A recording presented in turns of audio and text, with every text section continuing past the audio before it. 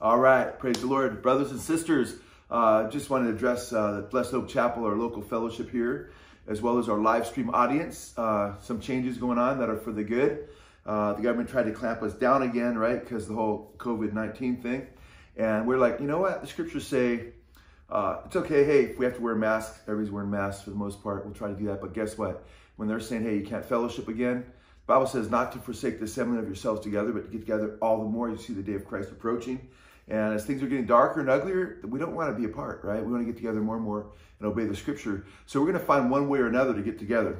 And praise God, we're able to meet outside, but we're still doing live stream. So what we're going to do is our live stream service will be our local Blessed Hope service in our parking lot. So all of our brothers and sisters from Blessed Hope, you can obey the scripture and not forsake the assembly of yourselves together. You can get into the word in the live stream audience, those of you that can't be here physically.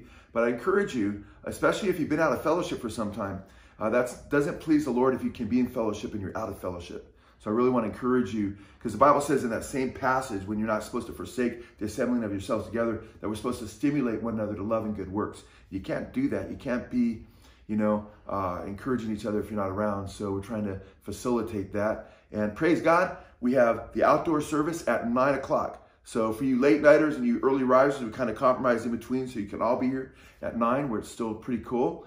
And praise the Lord, guess what? You don't need to wear a mask because we're going to be outside. Amen? So I really want to encourage you guys to be there. We're looking forward to it. We're like, how can we get around this, man?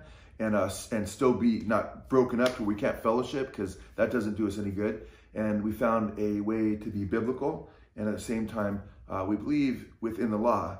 And if the law says, hey, you can't fellowship, we're still going to fellowship some way. We'd find another way. But right now, we can all get together with all of our brothers and sisters, which we haven't been able to do for some time. I mean, it was opened up for a while, so we were able to. But this is cool because you don't need a mask either. So we praise God for our live stream audience.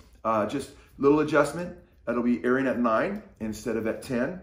So I have a little acoustic worship outside, hopefully. We're going to try to pull all this off. The quality hopefully will still be good. We'll be shooting from a cell phone. Won't have all the camera angles and stuff, but it's not the camera angles that change you. It's the word of God that changes you, amen? And the power of the Holy Spirit. And it's be so wonderful to get together outside. And I like these adjustments because as things get dark in the world, we have to adjust. We have to pray and we have to navigate to stay in the Word, to stay together. And we're trying to do that the best we can. So thank you for your patience. We love you guys. And press on in Jesus, and see you at 9 this Sunday. God bless you.